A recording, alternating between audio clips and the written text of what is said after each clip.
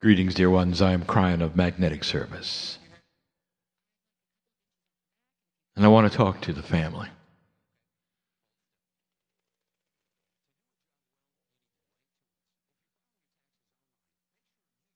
This group will never occur again as it is now. It is absolutely unique in history, in time. And there'll never come another day when the exact same souls are in the exact same room. And you all know this. And yet perhaps the profundity of it is lost on you. Or you might say, well, it's that way when I go to a movie. It is that way when I go to any meeting. But it's not. For synchronicity brought you here today. Synchronicity had its chance to put upon you energies of love, of lesson, of learning. Even with this, there are some in the room still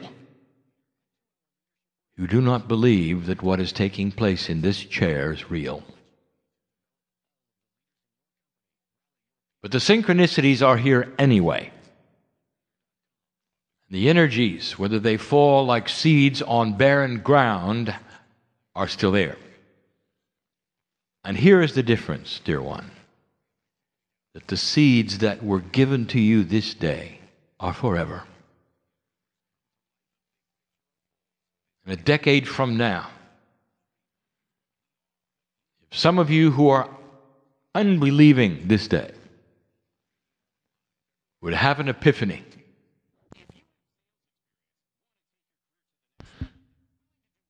or to go to that place where you would wonder if any of these things were real, those seeds will plant themselves. And you'll remember what happened today. You remember the soul 6 days old that you touched today. 6 days old. Can you imagine what that life is? What her Akash must be. Can you imagine what surges in her, the very DNA in her body? A body that the Father could lift with one hand. Profound it is. What you've done for one another this day, and some of those here still don't believe it. There are some attributes at hand regarding the protocol of moving from one-dimensional paradigm to another. And this is the study that begins this year. The recalibration of all things you thought you knew.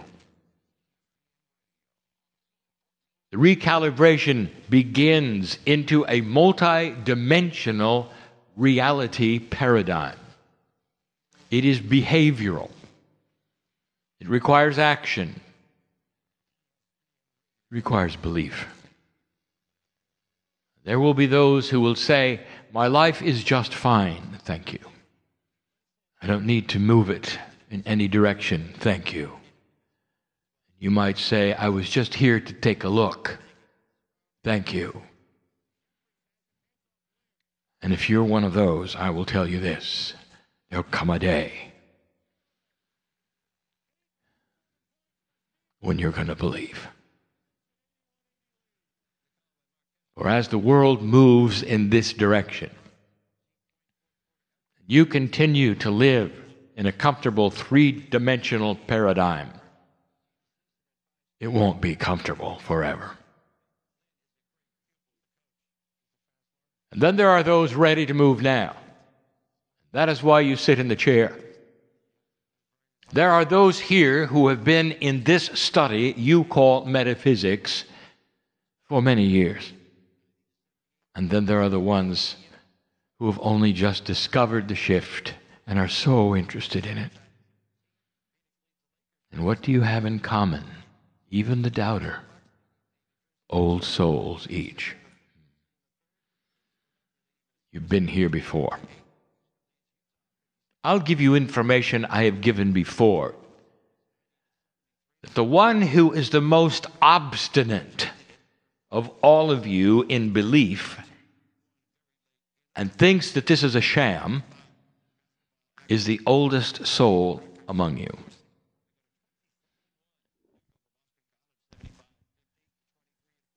And the reason that there is the block that there is, the block of belief, comes from so many lifetimes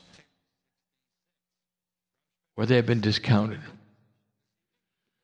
So many lifetimes that have ended early. So many lifetimes of pain and suffering.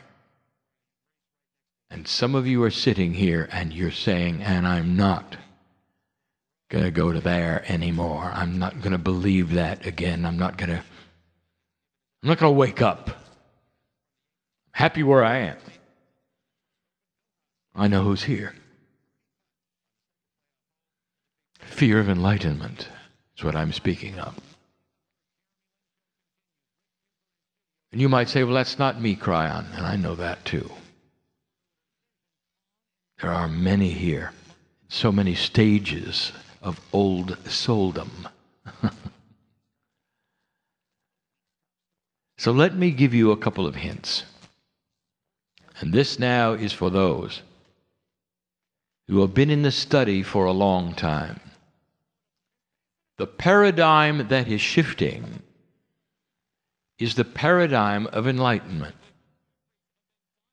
Old souls will awaken first to the paradigm so that they may journey into that which is a multidimensional relationship with the Creator. As they do that, they put light upon the earth that otherwise would not be put there. The old soul is the one to awaken first. The old soul is the one who will reach out and say, I want the tools now. The old soul is the one whose ears perk up when you say, change your DNA. And there's a reason why you're so interested. It rings so true. And you remember, and you remember, and you remember. Earth was not always like this, old soul, and you know that as well.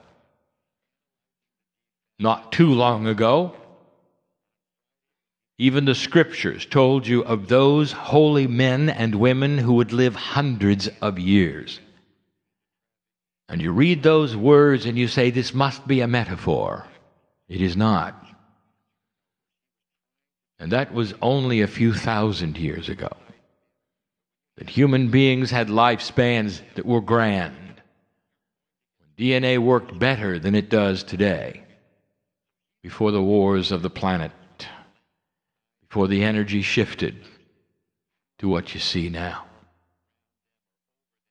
And so what I'm saying is that the old soul who is so interested in changing their DNA is one who remembers what it was like. Who remembers 100th birthday as the halfway point. Who remembers health even in the wilderness, without the modern diseases of cancer and all the other things that afflict those here. Who remember what it was like to walk through a life with energy, with spiritual knowledge. Well, I challenge you to go there. Remember it in your dreams, in your meditations, as you shut your eyes. And you get excited about it. Because that is where you're going next. And it may not be in this life, but you'll be here to see it. I like to say yet again, that the entire paradigm of spirituality and the systems you thought you knew about are changing. It becomes controversial. For the old soul who has awakened early in their life and has trained in this protocol called metaphysics feels they know how things work. And they don't anymore. Not like that. So I speak then not only to the old soul, but the old metaphysician. Are you willing to take and understand and be flexible with a change of energy that will rewrite what you think you knew? And there will be those still who say, God never changes. What is this about? God is the same yesterday, today, and forever. What is this about? You're saying that all the things are changing. The relationship is changing, and you say the paradigm is changing, and worship is changing, and meditation is changing. And I say, yes, it is. And you will say, how is it possible? And I will say to you, God is the same yesterday, today, and forever, but the human being is not. And it's the human being who's moving off the peg of the old energy, starting to creep slowly toward a goal some of you don't believe is even possible. The Pleiadians in the room, remember, every single one of you has Pleiadian DNA, every one. You ask the questions that are so nebulous. Who were they really? What did they do? I will tell you, they lived on an earth like this. They went through a transition like this. They had a free planet like this.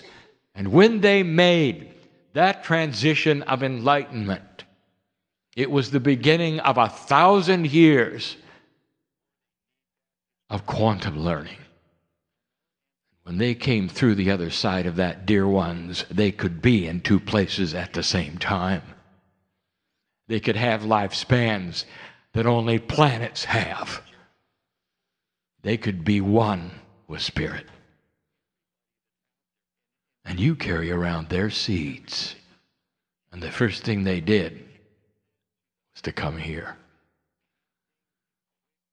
There's so much hiding from you. I want to give you an instruction. Dear ones, don't be afraid of the dark. There's an old paradigm that says that darkness exists on the planet and you got to be careful of it. Some of you assign it to entities. Some of you just do what is intuitive and assign it to other human beings. Some of you even see it as a dark force, and you don't want anything to do with it, do you? If you saw it coming in the hallway, you'd turn around and go the other way, wouldn't you? I want you to forget that. I've given you these instructions before, but you have to hear it now. What you carry in you today is far superior in energy than any dark thing on the planet. It is far superior to any dark group on the planet. There is nothing that can touch you as long as you are projecting light. Forget the paradigm that says that there's a darkness here or you have to be careful here.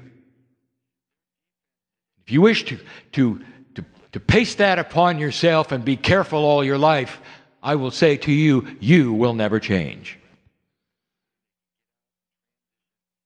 Because the paradigm is about light, and that is what is happening now. A shift that allows the individual old soul a field around them that is so magnificent and quantum that it pushes light and divinity wherever you walk. And you may not feel like a lighthouse,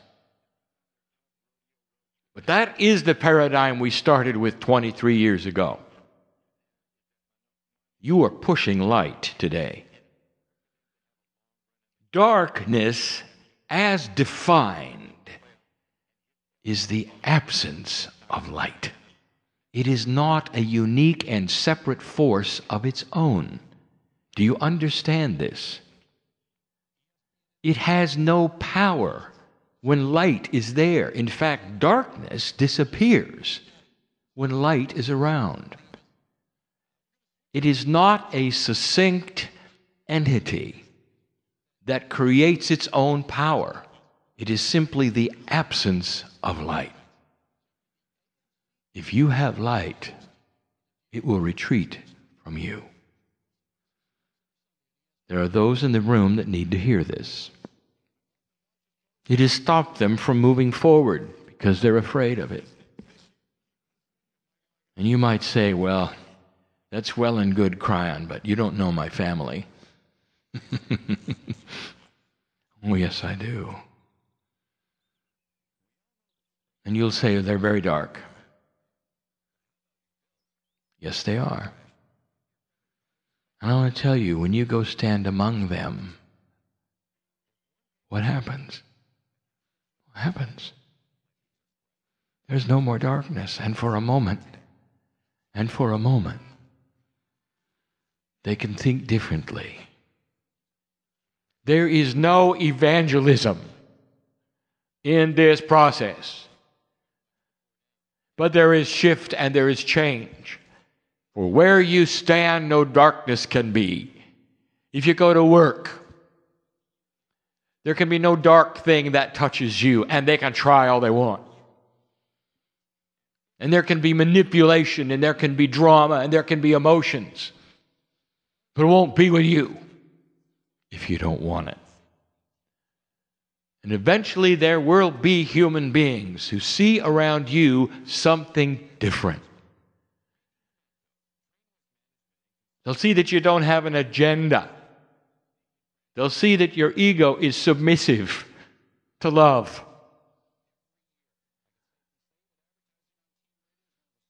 Don't fear that which you make up. My partner was succinct today, and we put him through the ringer so that he could sit here with his filter open and say these things to you. Do not fear what you think is there, for it may not be there at all. Children will grow up and ask questions in this new age that you always hoped they would ask.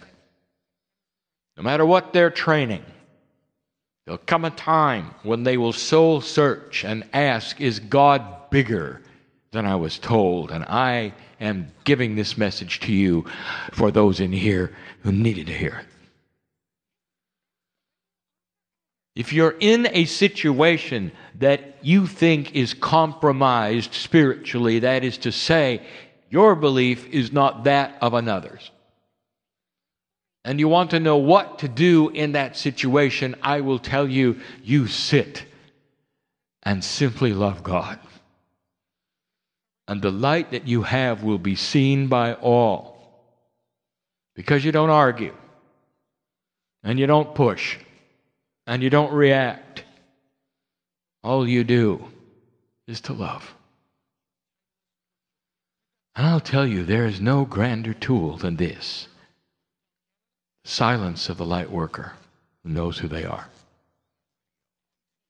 Do not be quick to respond to those who would wish to push you into an altercation of spiritual knowledge. It would be better to be quiet. Let them think they've won, and love them in the process. I think you understand what I'm saying. You hold the light. You hold all the cards. Use the tool gracefully peacefully, silently, and with great wisdom. This is the message of the day. And if you add it all up, you'll say, why, that sounds just like the training to be a master. And you'll be right. Those are the attributes of the ascended masters of the planet, and you know it.